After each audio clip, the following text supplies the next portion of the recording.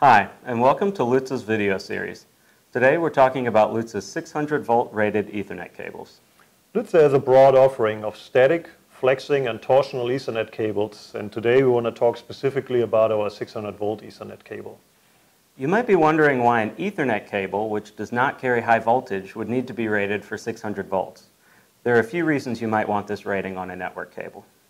The most important reason is that if you have a 600-volt rated Ethernet cable, you can route it alongside other 600-volt control or power cables. Many of our cables also carry a PLTC listing from UL. This is power limited tray cable, and it means you can run the cable in the power limited 300-volt section of your cable tray. Having a dual listed PLTC and 600-volt AWM cable ensures that your installation is code compliant, whether you're running on a machine or throughout the plant floor.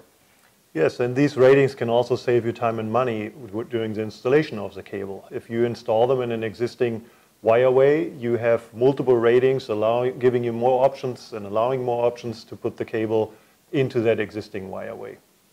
If you're going to be running a network cable alongside power and control circuits, you'll need protection from electromagnetic interference. Lutze offers 600-volt rated cables with dual shielding, both copper braid and aluminum foil, to protect against harmful interference.